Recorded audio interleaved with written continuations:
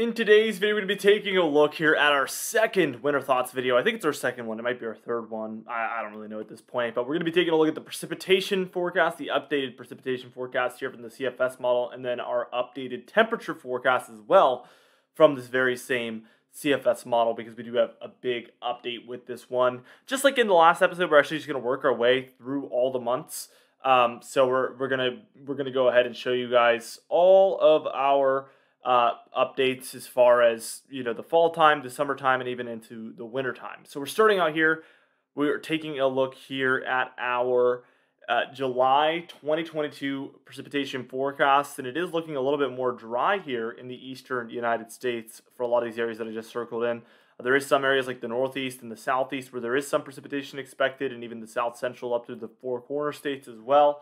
All of these areas are expecting quite a bit of above average precipitation in the month of July, but for the yellow areas, not so much. August, things do get a little bit more heavy with the precipitation down here in the southeast.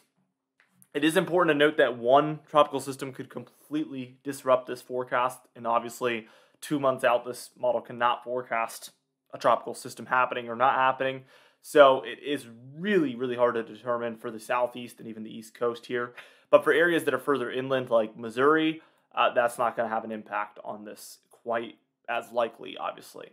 Now, as we move towards September, we have above average precipitation expected here for the eastern United States as well as the kind of northeast and upper Midwest. All of these areas expect an active storm track to start getting going in September, potentially nor'easter/clipper type storms. Obviously no snowstorms with those in September, but we can still get the same storm track, which would lead towards quite a bit of rainfall. We see a more dry western seaboard here expected for September as well. It's also worth noting. Now for October, it kind of flips. As you can see, we expect more precipitation here for the West Coast and a lot less for the areas in the western and the central United States. It's really interesting how that just completely flipped there, but I mean, that happens from time to time, obviously. When we look at November, we see that the Northwest is expecting quite a bit of precipitation, as well as the New England states here. But for the Southeast and the South Central United States, much more dry than what is typically expected to happen for the month of November, which is pretty darn interesting, obviously, here coming from the CFS model. Now for December, we see quite a bit of precipitation here in the northern United States, near normal for a lot of these areas, and then above normal here for the Northwest. And then for the southern United States here, we see mostly dry conditions. So that's going to be interesting as we're heading into the first month of the wintertime. We're seeing those dry conditions prevail.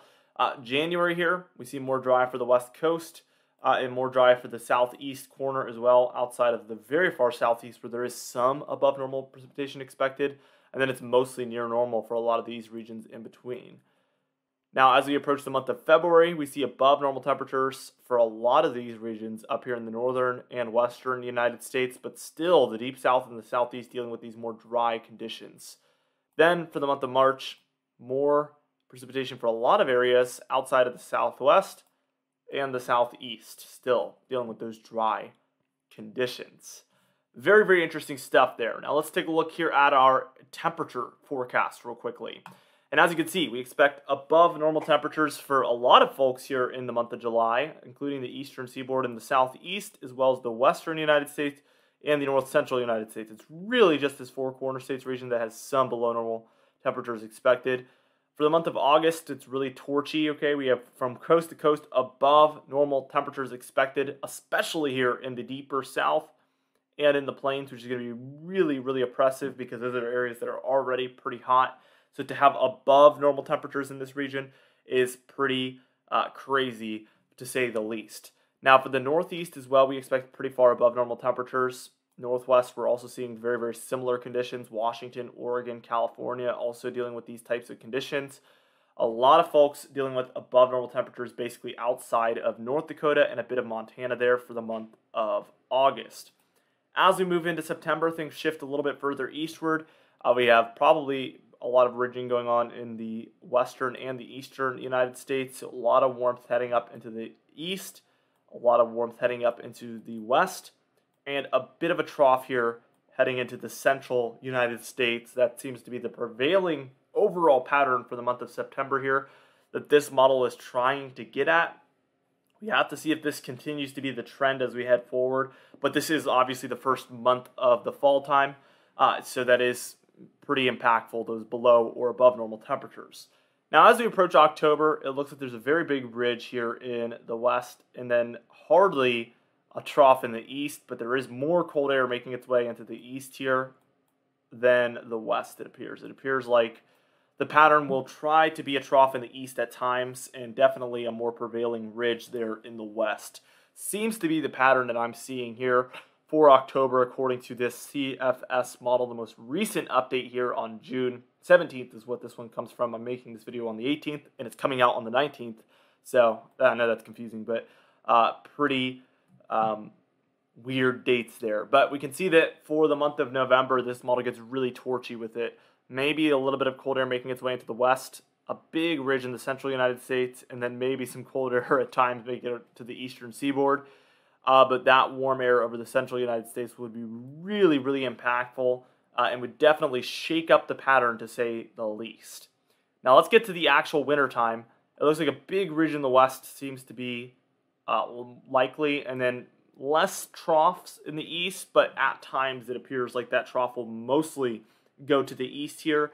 And I know that this is what this model's thinking only because it's showing the further above normal temperatures out west, which means that more times than not it'll be above normal temperatures.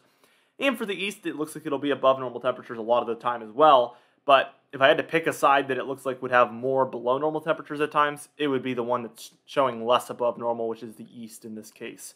So I think the east is where the trough will end up being a lot of the times as of this current CFS forecast. And this is only according to the CFS, by the way. I'm not using any opinion here. I'm just showing you guys the raw model data here. We're just going over it together.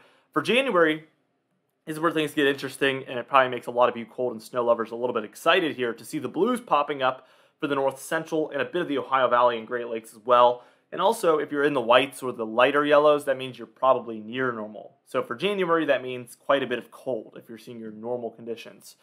What you wouldn't want to see as a cold or snow lover is the far above normal temperatures, which the only areas that see that is, it looks like, the deeper south and also the west.